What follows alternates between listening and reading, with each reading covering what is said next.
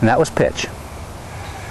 The chip would have been like 2 feet back, 2 feet through. In the golfing machine, what I just worked through is called the basic motion curriculum. 2 feet back, 2 feet through is basic motion.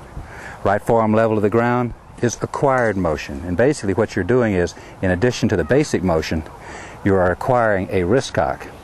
And that adds, and a little bit of a weight shift, that adds to the basic motion. So it becomes an acquired motion.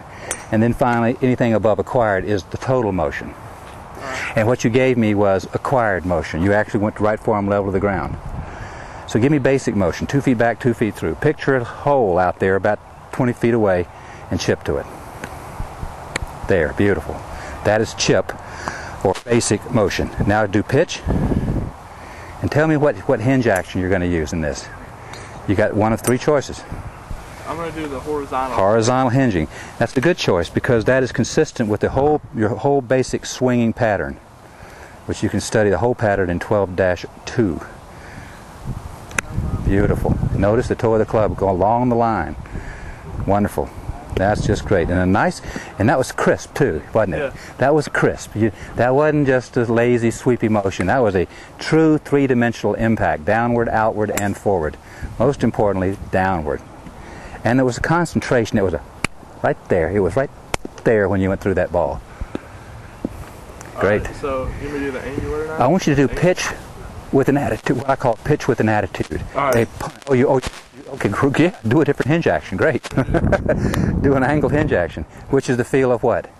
No roll. No roll. And that produces what action in the club face? A little halfway. Half roll. Correct. Half roll. All right, here we go. Does the club head motion change at all? No. No, not at all. It's still on a plane. It still moves downward, outward, and forward. So you still take a nice little divot, and there's your half. Was that? Did you get it halfway across? Yeah, that's great. You got it. And now what? The vertical. Vertical. And what does that do to the club face? That it just stays square. It stays square and simply lays back. Just as horizontal closed only, this is vertical, and it will lay back only. All right, good. You're going to take it down and out on the inclined plane. Beautiful. Wonderful. Look how high and how soft.